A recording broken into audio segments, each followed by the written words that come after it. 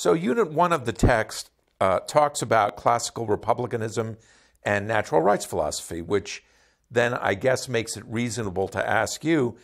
how do the rights contained in the Constitution and the Bill of Rights reflect the influence of classical republicanism and natural rights philosophy? Classical republicanism and natural rights philosophy find voice, both of them find voice in the Bill of Rights.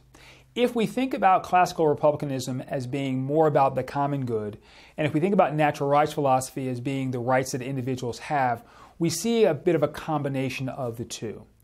So in terms of natural rights philosophy, we do think, for example, about certain rights of conscience that arguably ought to go with people no matter where they are. They are the unalienable rights that we're talking about in the Declaration, for example. When we think about classical republicanism and we think about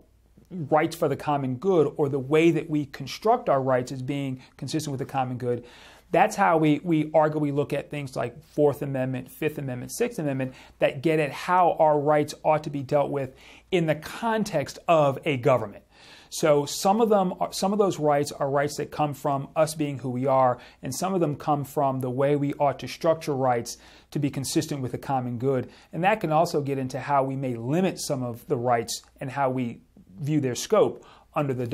Bill of Rights.